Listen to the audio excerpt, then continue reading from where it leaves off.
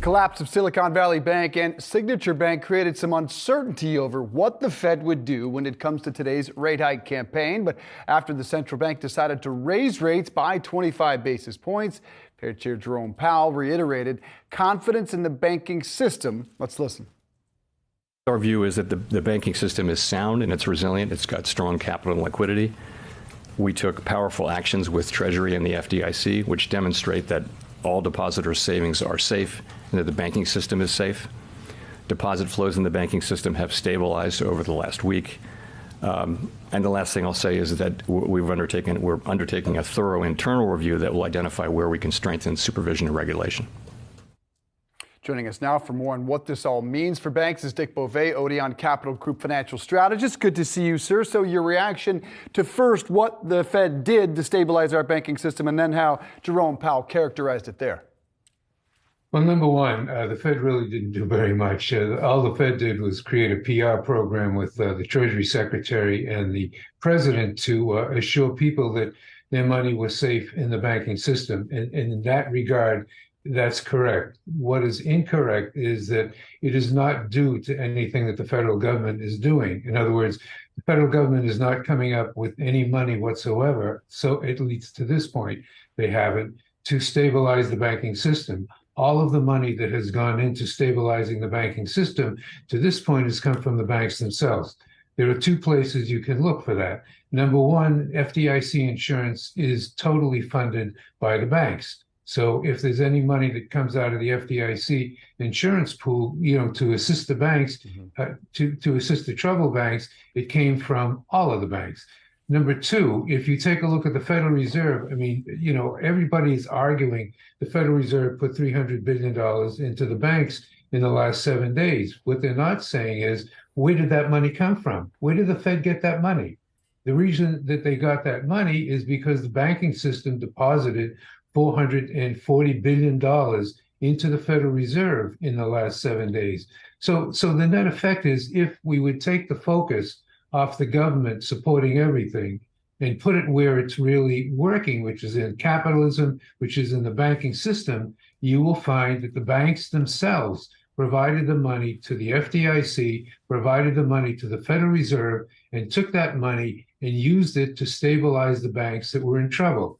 So I think it is a very important point. I think to the degree that people think that the United States government is the only resource to assist the banking industry, they're not going to believe that the banking industry is safe. Because if the government and the Fed and the FDIC have to step up to stabilize the banks, then no one's going to believe that the banks are safe.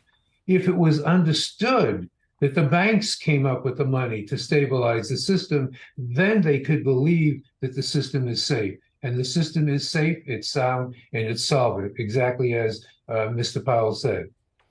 Dick, what about the regulation aspect of all this? Because Powell did say that there is some need to strengthen supervision and also need for more regulation. And since we last spoke, we certainly have still continued to see some jitters out there in the market with the recent selling of First Republic, the selling in shares, I should add, Pac West today, that stock under pressure after the update there from that bank about the deposit outflows. What do you think needs to happen? Has that at all changed from the last time we spoke?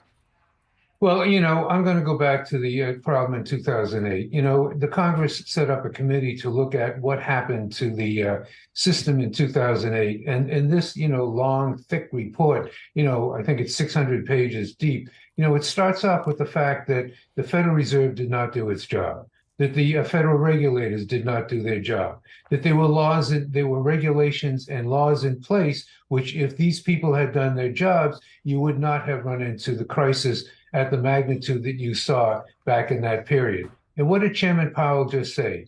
He said that they didn't do their job. He said that we had the regulators on site, we saw the problem, but we didn't do anything about it. They did not do their job.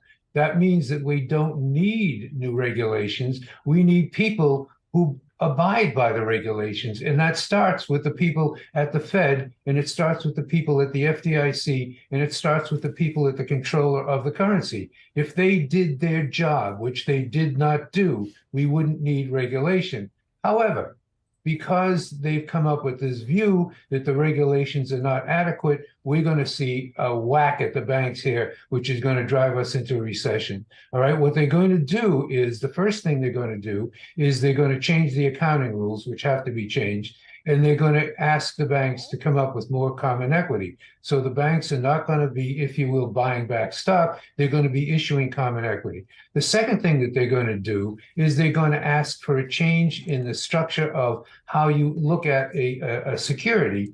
And when they do that, it's going to make it appear that the equity in the banking system is inadequate. So what will the banks do if the Fed comes along and says you don't have enough equity in your bank? The banks are going to reduce credit. They're going to reduce credit to the economy. So the economy is going to get less credit. The cost of the credit is going to go up. The banks are going to have to come up with more common equity. That is going to cause a recession. And therefore, I think it is very clear that by the end of this year, this economy is going to have to live with something it doesn't understand. High cost of money, money which is not freely available at the flick of a finger, because the Fed cannot increase the money supply in order to meet the needs of the banking system, because to do so stimulates inflation. If you take a look at the money supply of the United States at the present time, it is actually shrinking. When have you ever seen inflation expand when the money supply of a nation is shrinking? I mean, I imagine it's happened somewhere, and I imagine, people like Carmen Reinhart, who is a genius, would be able to tell you, I've never seen it.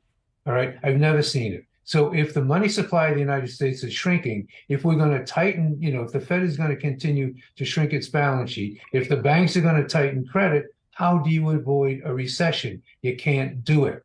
And therefore, bank earnings are going to be under stress. And people who are thinking about bank stocks right now should think more closely about what they're doing, and where they should put their money is in the preferred issues of the banks, because the preferred issues will not miss a dividend.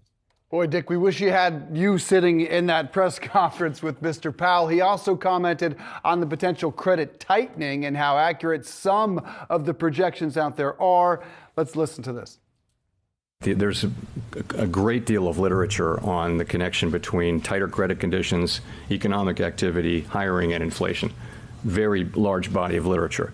The question is, how significant will this credit tightening be, and how sustained will it be? That's the issue, and we don't really see it yet. It's so people are making estimates. People are publishing estimates, and it's very kind of rule of thumb guesswork almost at this point.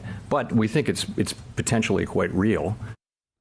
How will the credit conditions tighten as a result of everything we've seen here?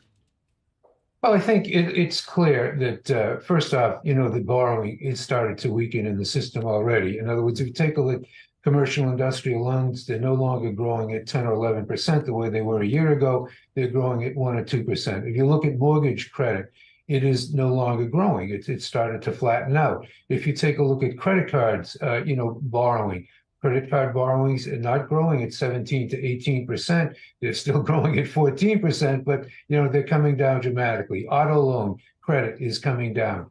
The banks are going to take a look at the income statements of individuals, and they're basically going to say, I'm not sure I want to lend you this money at this point in time, because the cost of money to me is high. And if I have to pass along that cost of money to you, you can't afford it. Therefore, we're not going to give you the loan. Dick Bove, always great to have you here at Yahoo Finance. Thanks so much for hopping on with us this afternoon. We look forward to having you back. Thank you.